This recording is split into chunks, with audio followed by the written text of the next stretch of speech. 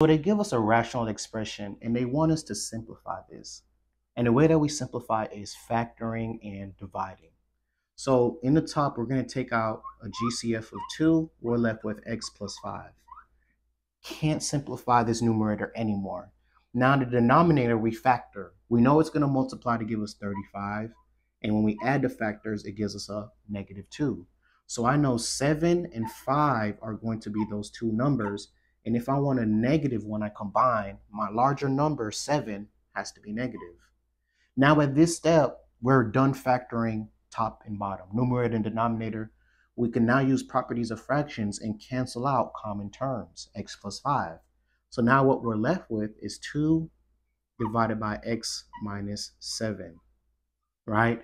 And if they ask us for any restrictions, right, or talk about what x cannot be, we know that x cannot be equal to +7, because when x is 7, 7 minus 7 is equal to 0. That is a undefined function.